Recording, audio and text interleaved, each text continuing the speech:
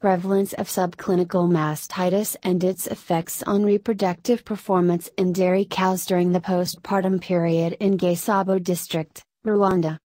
This article is written by 6 authors. First author Jean-Baptiste Wagirazu. Second author Vestin Mizane Iyer. Third author Lydia Murawa. Fourth author Muhammad Mokhtarmaliam Muij. Fifth author Jean Nepomucene Hakizimana. Last author Pascal Nyabinwa. Contribution and originality of the study is that this study is one of very few studies which have investigated the occurrence of subclinical mastitis and its effects on subsequent reproductive performance of zero-graze dairy cows under existing smallholder farming conditions. The study has also contributed to the existing literatures concerning mastitis infections in dairy cows. Mastitis is one of the most important diseases affecting production and reproductive efficiency of dairy cows. The objective of this study was to estimate the prevalence of subclinical mastitis, SCMA, and its effects on reproductive performance in postpartum dairy cows.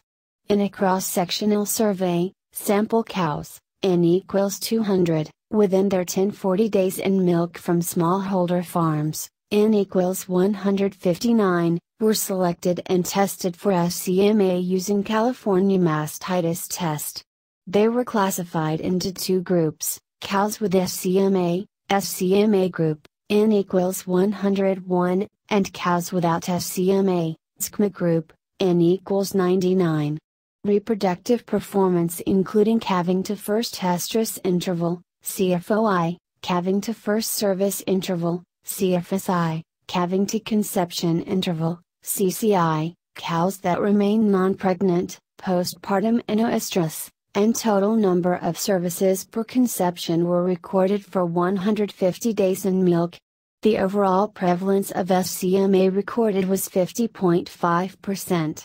The mean number of days for CFOI was significantly longer, P0.05, in cows with SCMA, 87.6 plus minus 4.8 days, than in cows with SCMA, 72.5 plus minus 4.3 days.